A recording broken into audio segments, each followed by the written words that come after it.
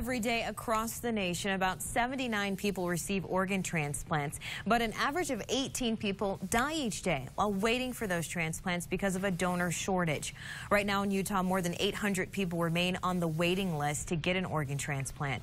Benjamin Madsen joins us from the Intermountain Medical Center Transplant Program. Thanks for joining us. Thanks for having me. I'm glad to be here. And you knew Brock personally, and your goal is to make sure that stories like Brock's don't keep happening over and over again. Yes, that's correct. It breaks our heart when we lose one of our patients due to an organ shortage.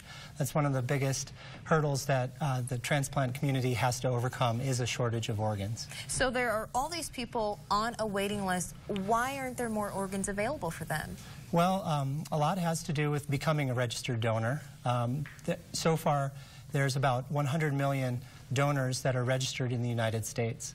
And the population of the United States is about 320 million. Wow. So less than 1/3 of all the United States population are registered donors. There seems to be kind of that fear part of it. When you talk about any medical procedure, people having to go to the doctor, a lot of people are going to shy away from that. There is a risk, though, involved. Especially for elective surgeries. Anytime you undergo a surgical procedure, there is a theoretical risk.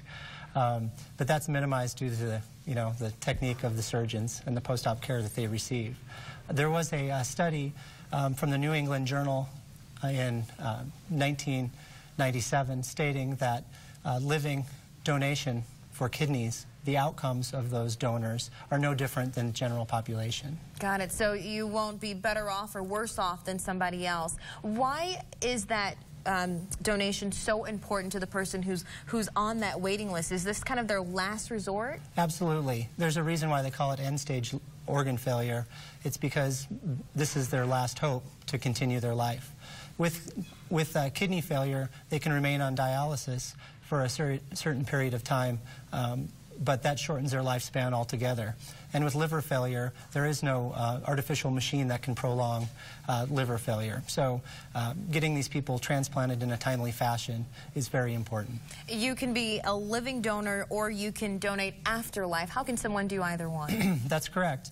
The deceased or the cadaveric donors, you can go to yesutah.org and become a donor. You can also do it when you renew your driver's license. It's also very important to remember that when you do become a donor, even though you are signing the paperwork, to let your family members know in your living will, right, or advance directives that you do want to become a donor as well. This is what you want to do. That's well, correct. We just had it up on the screen, a link to Intermountain Medical Center's Transplant Services Program. That's how you can read more information, find out who's in need and how you can help. Thank you so much for joining us, Benjamin. You're Appreciate welcome. your time. Thank you for having me. Brian, back to you.